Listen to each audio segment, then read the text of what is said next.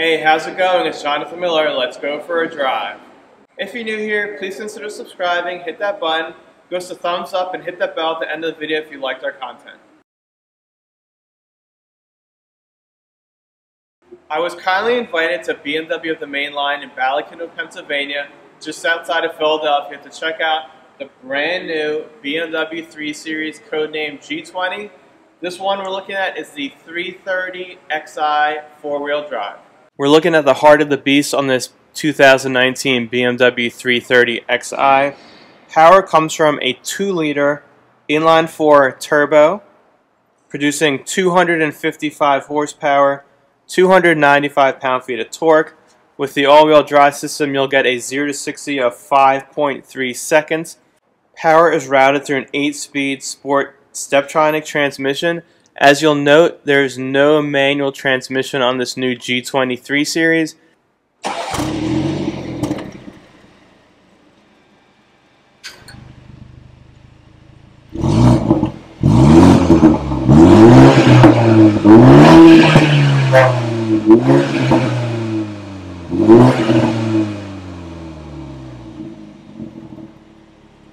This new 3 Series, codenamed G20, like all 3 Series, is known for 50-50 weight distribution. They've also increased the front and the rear track of this car to make it wider. It's a little bit longer, so you're going to get increased stability, handling, especially on those high-speed maneuvers if you take it out on the track, on the highway, etc. The 330 comes in two guises. One is the 330 rear-wheel drive. This one is the 330 Xdrive, which is BMW's all-wheel drive system. It is a rear-biased all-wheel drive system. So for you sports car guys out there, you guys that like handling and feel of a rear-wheel drive car, but want that extra little stability and traction, especially in the rain or snow, etc., this is a great all-wheel drive system for you because you're going to get mostly that rear-wheel drive feeling. It'll send power to the front when it needs it. So BMW has gone to great lengths to increase rigidity and lighten up the car. So this car is actually 25% more rigid than the outgoing model. The body in white, as they call it, which is basically the frame of the car before it's painted and anything's put in it, is 44 pounds lighter than its predecessor. The front pieces of the suspension, the engine mounts, the subframe, a lot of that stuff is now in aluminum to save weight. So you're going to get a really good handling car, lighter on its feet, more nimble. So BMW is definitely keeping with the sporty feel of the 3 Series. For me, as a BMW owner and a BMW M lover, the 3 Series for me is the basis of the BMW brand. You want to get this car really solid so you can build off it, especially when we're going to come out with the M3 and M4 based on this chassis.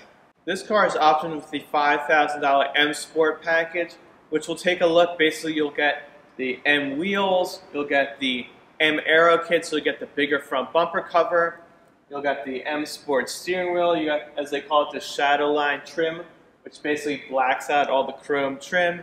You'll get sport steering, sport suspension, so it's a really nice package.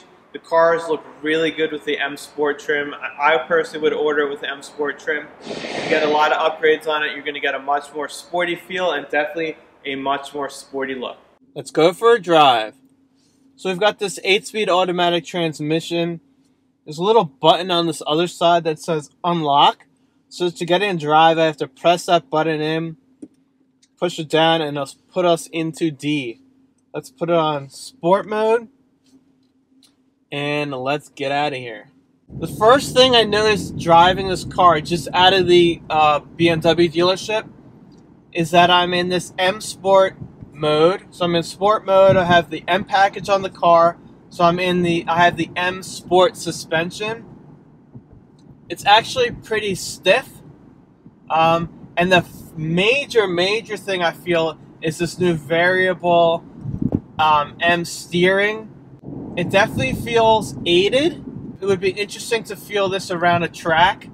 I'm not quite too sure what I think about it. We'll go around some turns and see how it feels. But I've got this beautiful M Sport 3-spoke steering wheel. Feels good in the hand.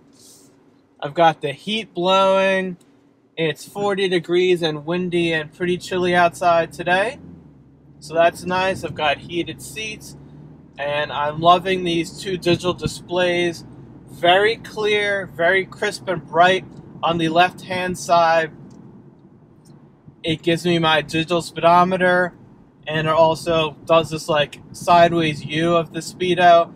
And on the right are my revs, which are actually kind of hard to see. It's pretty lit up red, and the only thing is there's like a little white white line that will change through this sideways view. So I don't know if I'm thrilled about that. Right now I've got the screen with the navigation in the center of the screen. So as far as the exterior on this car goes, I think for me the biggest surprise I saw when I saw the pictures were these tail lights. They're definitely much different to previous 3 Series. You've got this three-dimensional shape here, and it's almost smoked clear part. I think it's going to have to grow on me. I do like the smoked out clear section. The red looks good. As you'll see on this M Performance package, you've got this cool cutout on the rear bumper, this blacked out kind of diffuser area. You've got the chrome tips. As we know, at 330i, on the other side you'll see the Xdrive, which denotes the 4-wheel drive system. We've got our little rear view camera there. So I think, let me know in the comments below, do you like the back of this car? Do you like these taillights, or would you like to see something different? It moves. Wow, very, very impressive. It's very linear power delivery here. The sports steering feels much better when you're in the turn. When you want to do short little movements, it feels kind of funky. But put my foot down, this thing goes. So the car has these paddle shifters. So basically you can grab a gear anytime you want. You can put it in manual mode, but I'm in the automatic mode. I'll downshift now. It'll tell me I'm in M4, M3, M2. Shifts are super fast with this new 8-speed Steptronic automatic transmission. So let's give it some gas up this hill. I'm in manual mode, second gear, and foot down. Red line's at 6,000. Wow. This car has a lot of juice for a little 4-cylinder.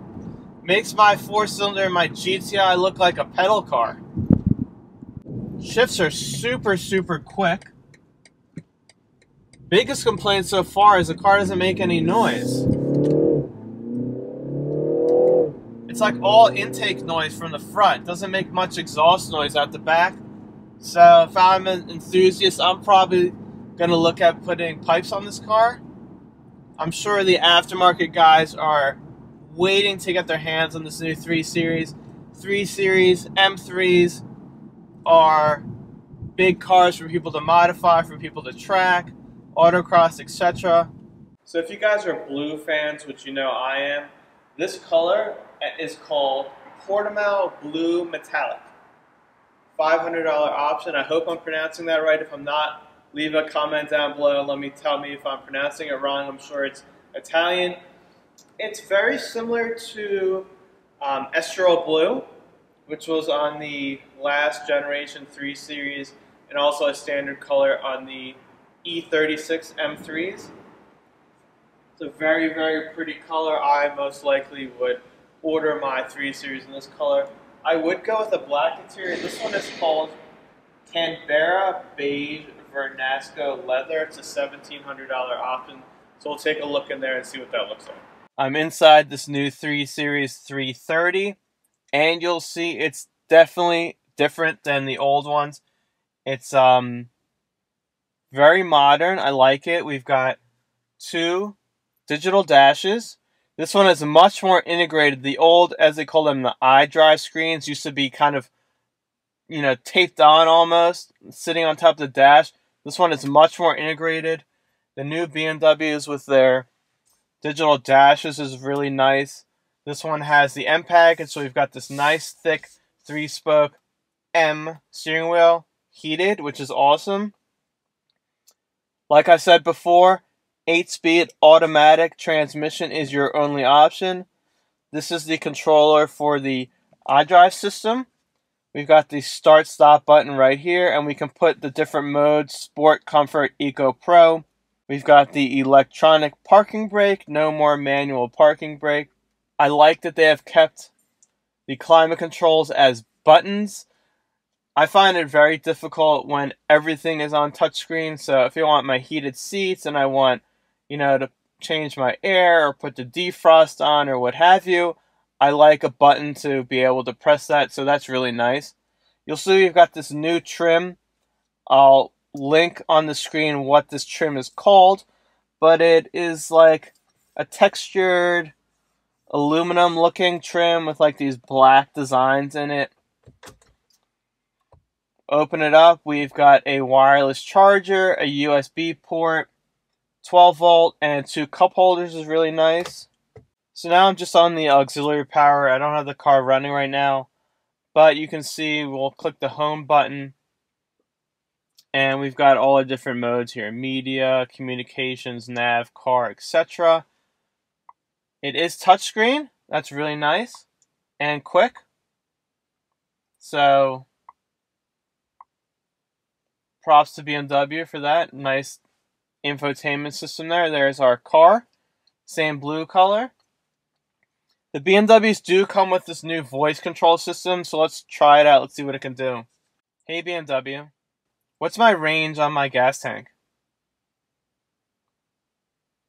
The remaining range is 412 miles. Heated seat.